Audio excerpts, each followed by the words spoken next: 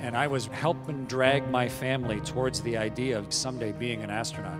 And then the Challenger Space Shuttle exploded in January of 1986 on its way up. And that was one of the times that I just gave up. You know, that's a nice idea, but that idea of perfection is never going to happen. I need to focus on something else. So what else really interests me? And I said, well, I love travel. I love solving complex problems. I love flying airplanes. I want to get a decent wage. I just kind of set a set of things that I wanted. I said, I'll be an airline pilot. It fits into my skill set and my nature. And so I signed up to start taking all the things necessary to get my airline transport ratings. But my wife said, hey, we still are doing okay.